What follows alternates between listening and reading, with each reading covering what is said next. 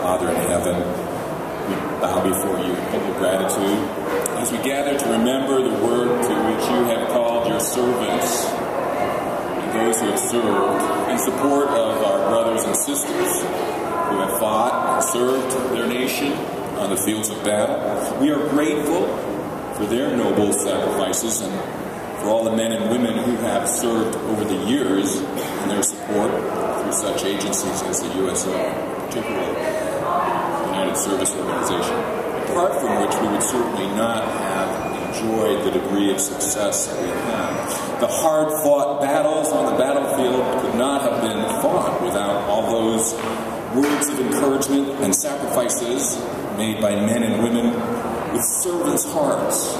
modeling our Lord and Savior. To them we owe a tremendous debt of gratitude, and for their faithful service